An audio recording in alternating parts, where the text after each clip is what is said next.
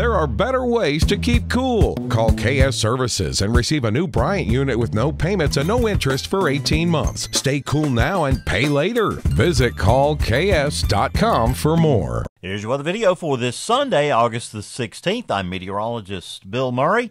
51 years ago today, the Gulf Coast was warily watching Hurricane Camille in the southern Gulf of Mexico, and NHC Director Robert Simpson was flying blind, literally.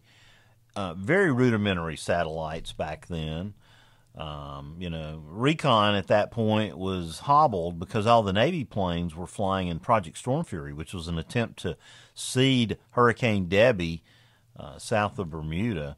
He didn't have any recon planes at his fingertips, so he had to reach out to the Air Weather Service in Illinois and ferry down an aging constellation to look at Camille.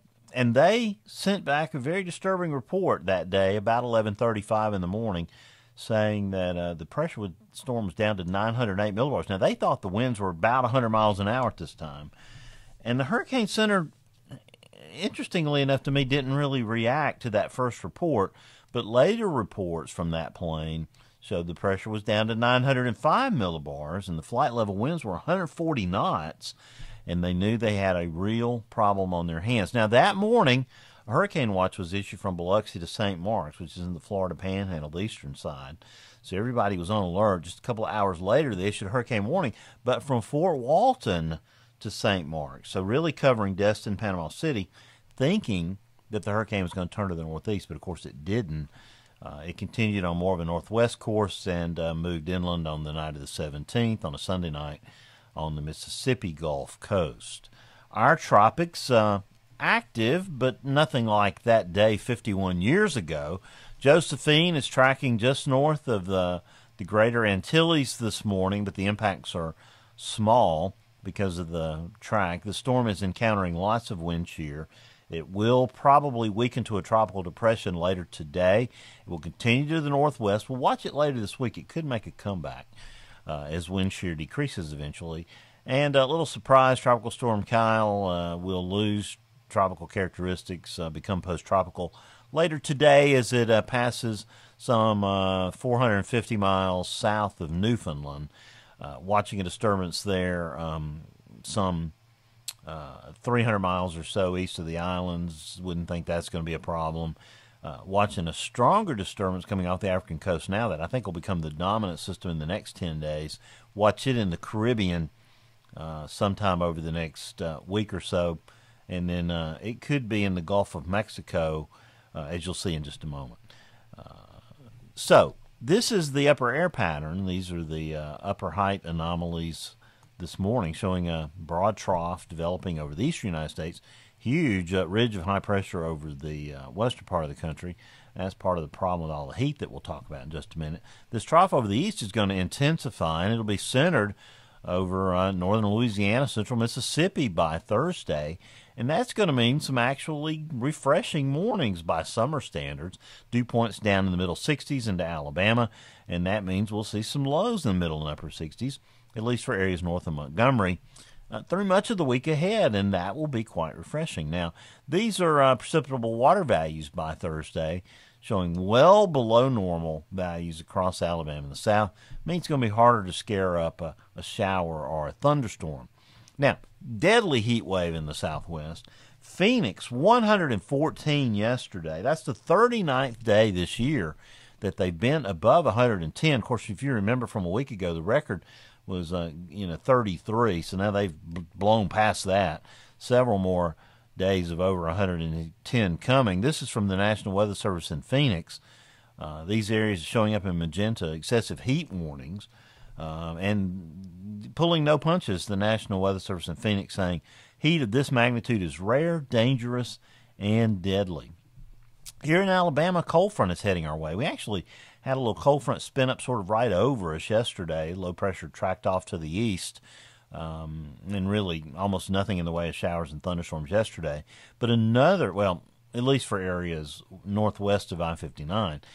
Today, this cold front will move in with a few isolated showers and thunderstorms, but I can't get too hopeful about your rain chances. This is a depiction off the HRRR 1 kilometer AGL composite reflectivity, showing just a few isolated showers and storms, and actually going downhill from this point. I sort of picked out about what would be the max around 4 o'clock, and they go down pretty quickly after that. So not much to hope for in the way of rainfall today. Now, for Monday, I think it's mostly a dry day. Though that drier air settles in here, the front is over South Alabama. It moves out in the Gulf. And, hey, we'll have to keep an eye on that, too. I didn't really talk about that. But that's always, when you get a frontal system in the Gulf in the summertime over those warm waters, that's always a potential to watch. But, moving ahead to Wednesday, really this is Tuesday afternoon on the GFS. Looks like a front tries to sneak in here again. Maybe a few isolated showers and thunderstorms Tuesday afternoon and evening, but I wouldn't count too much on that. And then I just fast forward to Saturday, because no sense showing these maps over and over. Just scattered showers and thunderstorms Wednesday through the weekend. Highs will be near 90, overnight lows starting off in the middle and upper 60s and warming toward near 70 by the end of the week. You can see a lot of moisture there in the western Gulf of Mexico as moisture tries to come around the backside up into the mid-south. We'll be watching that closely. Now, these are rainfall amounts from the WPC showing that, if we're lucky, we could get a 1/4 inch in the I-59 corridor, less to the northwest, maybe a little bit better rainfall amounts over southeastern Alabama. But here, that I-59 area is going to be sort of the dividing line. These are temperatures off the national blended model. It's going to be near normal for highs. This is for Birmingham, showing right around 68. Areas to the north, lower, actually not lower, but maybe middle 60s. Areas around Montgomery around 70, and then lower 70s over South Alabama. Now, Voodoo Land, I'm going to go out to early on Sunday the 30th. The GFS depicting that we might see a couple tropical systems. One, the Bay of Campeche, perhaps another moving past Hispaniola and maybe moving into eastern Cuba. That, of course, would be something to watch. We'll be keeping a very, very close eye on that. We'll be talking with the National Weather Service's Severe Weather Program Director on Weather Brains Monday night. That's going to be a great show.